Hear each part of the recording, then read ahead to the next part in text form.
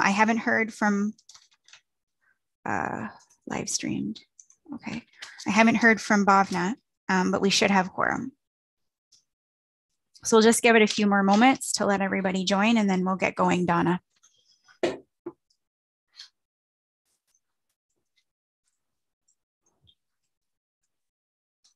Okay, so we have Pedro, Donna, Andre, Eric, Mark. I think we have quorum now. We do have quorum, yeah. So we are good to go, Donna, if you want. We're waiting on Jamie and Fred, but I know Fred will be a little bit late. So I don't know if you want to give them one more minute, or if you're ready to go, we can go. I'm ready to go. Okay. All right. We will call this meeting to order. It is 4:01 p.m. And I acknowledge with respect that we are on Robinson Huron Treaty territory, that the land on which we are gathered is the traditional territory of the Anishinaabe and known as Bowatang. Bowatang is the home of Garden River First Nation, Batchewana First Nation, and the historic Sault Ste. Marie Métis Council. The next item on our agenda is adoption of the minutes of our last meeting. Could I have someone to move and someone to second adoption of those minutes? Thank you, Eric. Thank you, Pedro. Any discussion, questions, additions, deletions with regards to those minutes? Seeing none, all in favor? That's carried. Thank you. Any declarations of pecuniary interest from anyone on today's agenda? All right, thank you. There are none. Moving on to adoption of today's agenda. I need someone to move and to second the adoption of today's agenda. Thank you, Mark. Thank you, Pedro. Any changes to that agenda? Additions, deletions? Seeing none, all in favor? That is carried. Thank you very much. All right. Emily, I think, or I don't think, I know. The next item on our agenda is the Environmental Sustainability Committee Project Priorities Working Group update. And I will ask for you to make that presentation, and then we'll move on to the actual motion that's included here. Okay. All right. I'm just going to go and share my screen.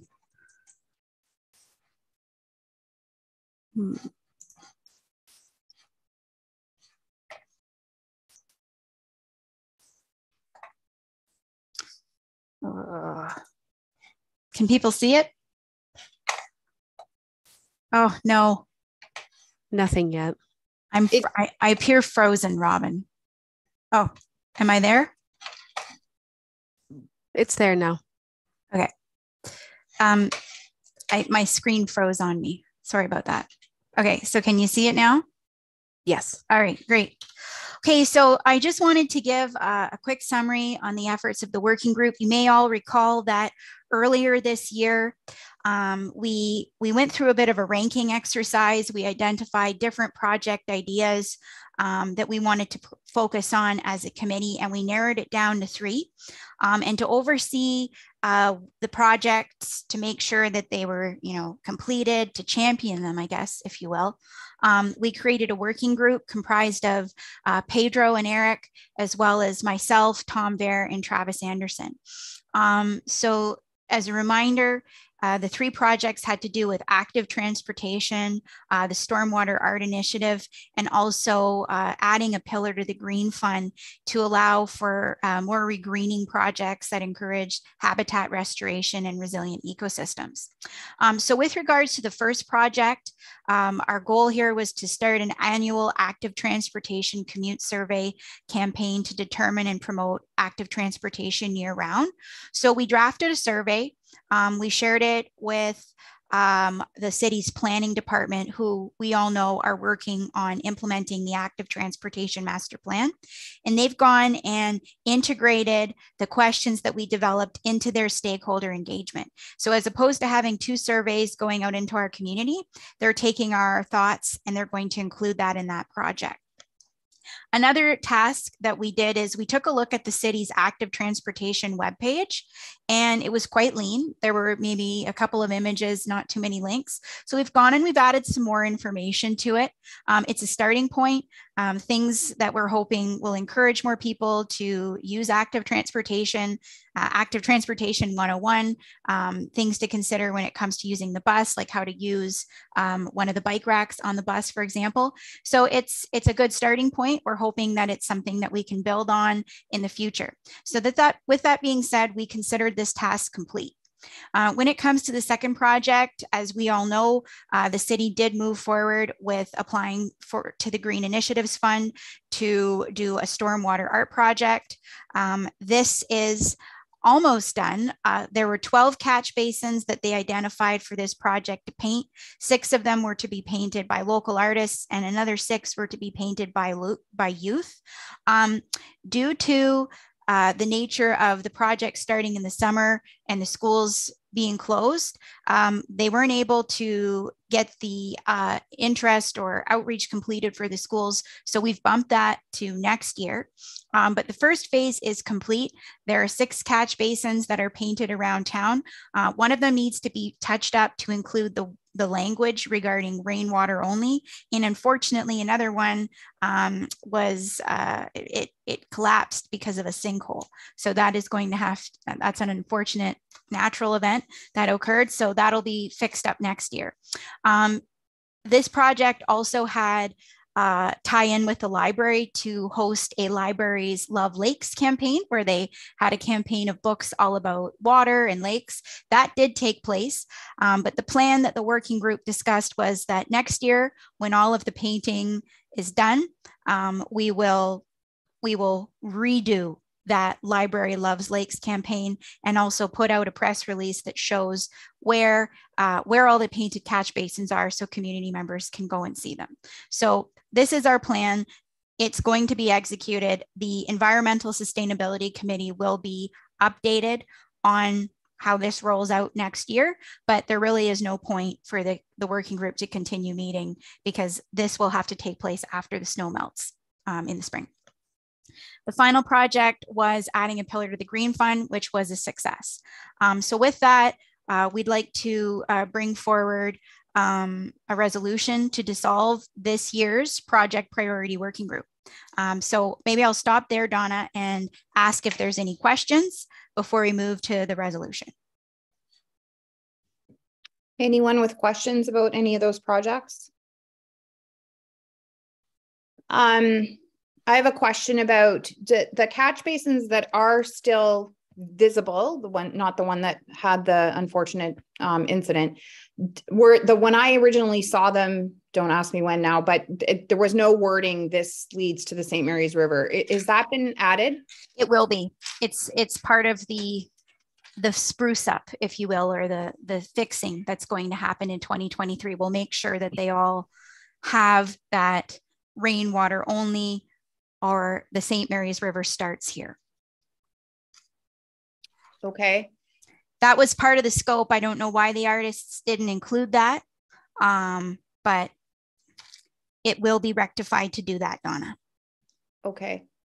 And for consideration for future, it should be, I would suggest it should be part of a communications plan to talk about why those were done the way that they were, and like really associate the rainwater only / this leads to the St. Mary's River messaging back to residents, so that it's we're doing a little bit of it's nice just to happen upon them, but I think we'd like to ideally talk more about it. Maybe there could be something that could be included in next year's hub trail, July, a focus on finding just some way of continuing to engage, but not just to go and look at it, like to really help any of us like understand that when we put water here, this is what happened, and we did this for a reason, right? It's a combination of an art and a science project, if you will, and and it has a purpose. Okay. Anyone else with questions? If I could just add to that, Sure. Donna. So a press release was drafted. We circulated it for quotes to the different stakeholders. Eric was involved in this project as well. It was his idea regarding the library's Love Lakes. So we have a press release that's drafted that talks about those benefits, tying the artwork back to our water here in Sault Ste. Marie, but I'll make sure that that messaging is indeed very clear when this is finally wrapped up next year, and we launch the final press release. Thanks. Okay, so if I see no further questions, looking for someone to move and to second that we dissolve the working group as their work has been completed. Thank you, Andre, to move, and I just need someone to second, please. Thank you, Mark. And I would also say, from my perspective anyways, thank you to those of you, I think it was Pedro and Eric, correct? Okay, well, thank you to both of you for spending some extra time and helping move those new projects ahead. It makes a difference, and I know I certainly appreciate it. All right.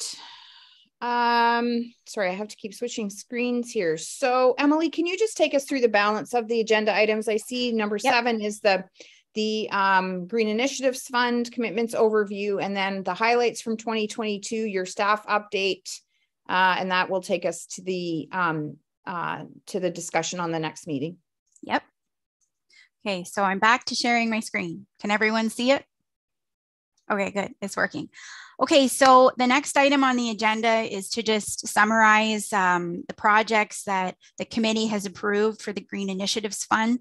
I took a few moments here to show some of the images, a lot of really interesting projects hitting most of the pillars of the Green Fund, from water, energy, emissions reduction.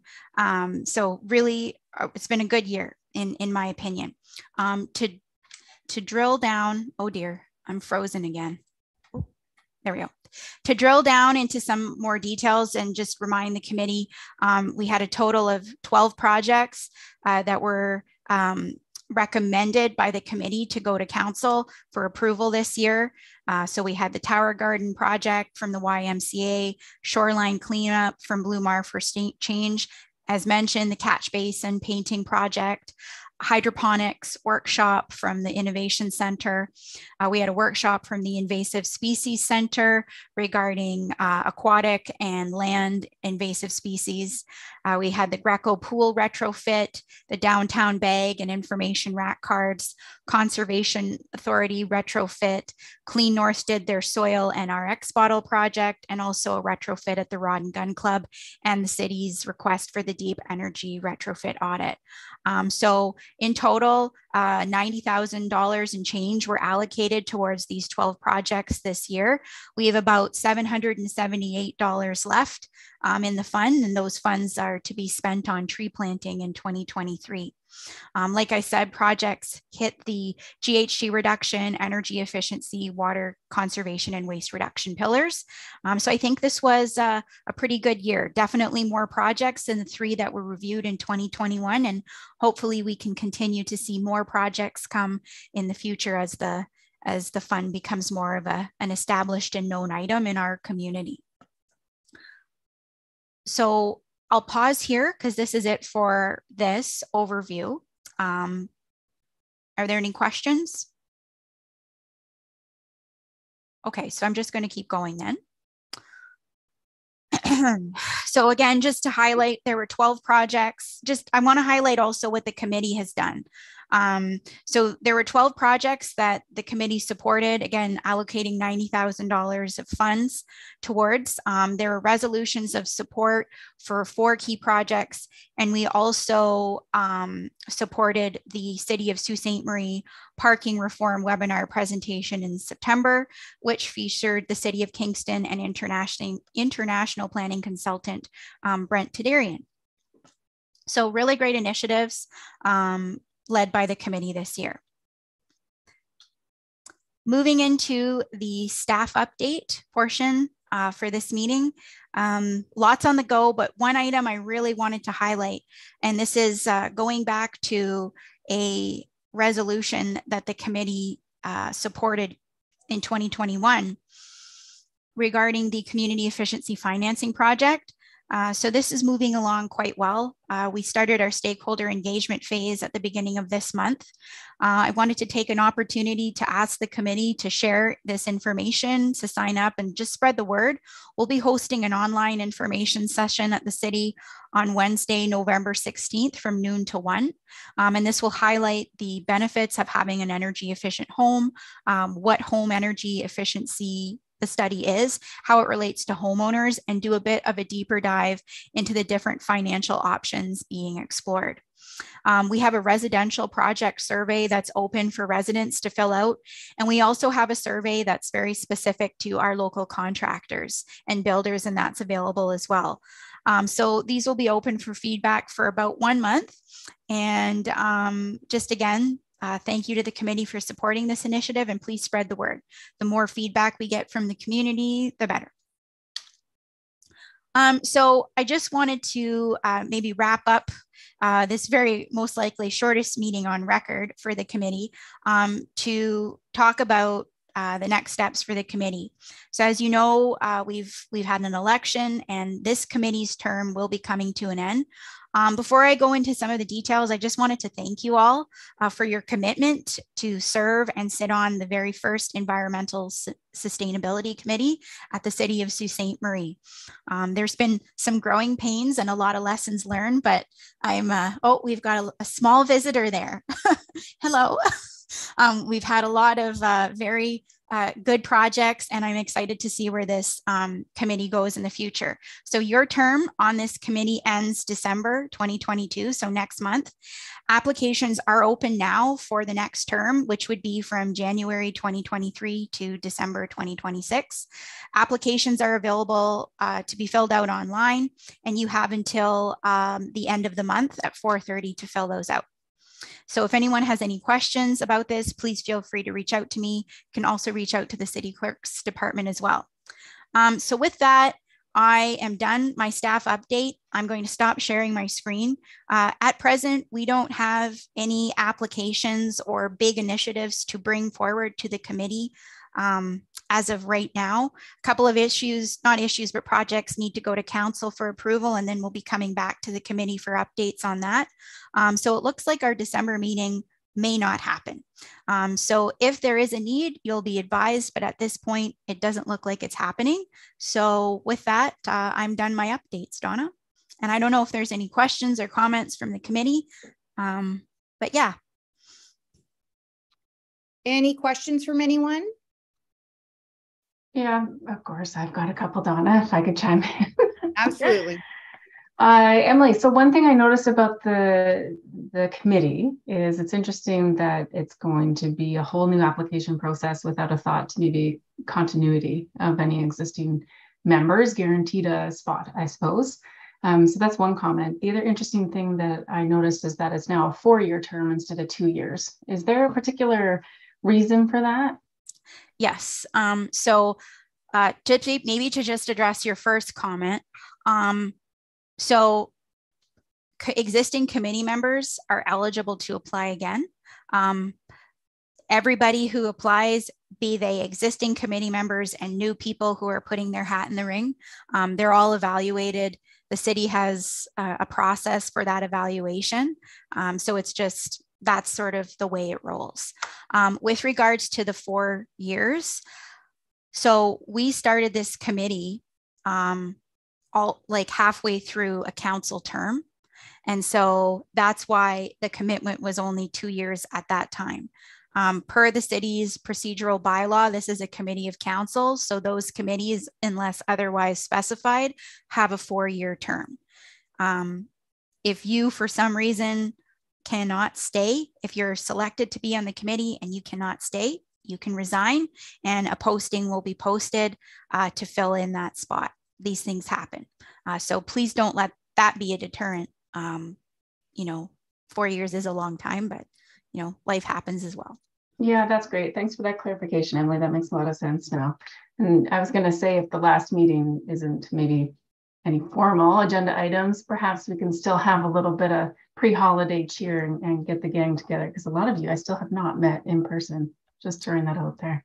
What a good idea, Jamie. I'll send a follow-up email for sure. Anyone else with questions on anything Emily brought forward there? Emily, could you remind, if we do end up having the meeting in December, what would the date be? So the date that we have scheduled is Thursday, December 8th. Okay. And, you know, there is a council meeting in December that I have to go to with some key project updates, etc. So unfortunately, our meeting happens before that. But if there are other applications to the Green Fund that are received, we would need to have a meeting for sure. And any key project updates or requests from the committee as well. But as it stands, I'm not seeing any, but that could change.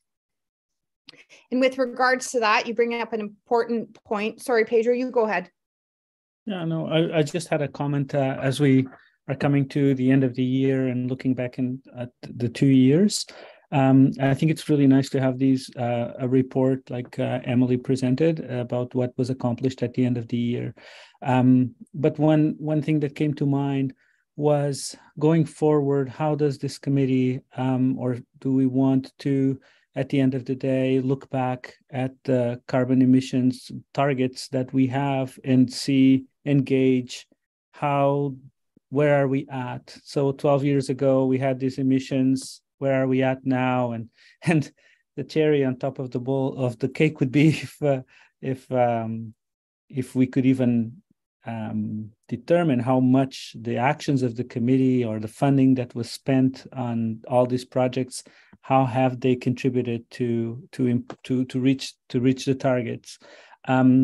It's not a criticism because this is not easy to do. And this is an ongoing. All this is what we're doing and trying to achieve is an ongoing project. And like I said, these things are not established and we don't have processes to do that right now. So my question then for Emily is, how do you envision? First of all, is this something that would be? Is it naive to assume that it's possible to do? And if not, then how could we what would be the best way to start quantifying success in a way, for lack of So it's happening. The city's updated corporate emissions inventory needs to go to council first before I can go to the committee. So it has been updated, but that's just the process that I have to follow. So we'll be able to see, not just based on the actions of the committee, but the actions of the city as a corporate entity, you know, what's been done since the last emissions inventory, which is based on 2017 data. So from a process, I have to go there first, but it's there and we're going to see it as a committee and we're going to talk about it. When it comes to community emissions, so community projects, 2 points. One is per the GHG reduction plan, it recommends updating our community emissions inventory every 5 years, whereas corporately, so based on municipal operation emissions, we're on the hook to report those once a year per the city's Race to Zero pledge that we signed last year because of a recommendation from the committee. On the community side, we'll be updating those every 5 years as well, and we'll be discussing those with the committee. When it comes to projects that community groups or city departments apply for funding to the Green Initiatives Fund, if the project is one that would result in GHG emissions reduction, we ask, if they can, the project applicant to note an estimate on the tons of CO2 equivalent that the project could reduce. So far, the only projects that have really been able to highlight that for example, the heat recovery initiative, where we had an estimate back in 2021. And then we've had a couple of lower numbers for those LED retrofit project upgrades. But it is something that we want to see hopefully more of. And I'm hopeful that if we have future projects from the city after, if we're lucky, we do those energy audits, we can have some values to put towards these projects, as opposed to just saying, hey, you know, we think this is something that's going to reduce this by so much. We might have a better number. So in addition to updating the committee on our corporate emissions, whether they've gone up or down, I will also be updating the committee and council on what have we done, you know, where we're headed and the trajectory that we're on. So we are there. It's just, unfortunately, it's just the process. I have to go to council first. Yeah, of course. Yeah. Thank you. Anyone else with questions? Emily, can you tell us if there are no further applications to the Green Initiatives Fund, can you tell us what remaining funds are left there from 2022? And remind me, please, if the use of those remaining funds is automatically transferred into tree planting for the following year, or if that's a decision that we have to make. Okay, so for this year, if we have no more projects that come in for us to consider, we only have $778.11 left in the fund. Until there was a resolution that was passed in 2021 that said for the remainder of that term of council, any remaining funds to the Green Initiatives Fund must go towards tree planting on city lands in the following year. So we're still in this term, and whatever funds are left this year will go towards tree planting. Moving forward, because that resolution was only for this term, that will need to be something that is discussed with the new council regarding any remaining funds, or if it turns into a reserve system that you see for other funds at the city. Okay, so we have about $800 to go towards tree planting for next year. Yep, in addition to the budget that the city already allocates towards tree planting. So it's something. Okay. Anyone with anything else to bring forward before we adjourn? Seeing nothing, could I have a mover and a seconder to adjourn this meeting, please? Thank you, Pedro, and thank you, Andre. All right, take care, everyone. Maybe we'll see you in December. Bye. All right, thank you, everyone.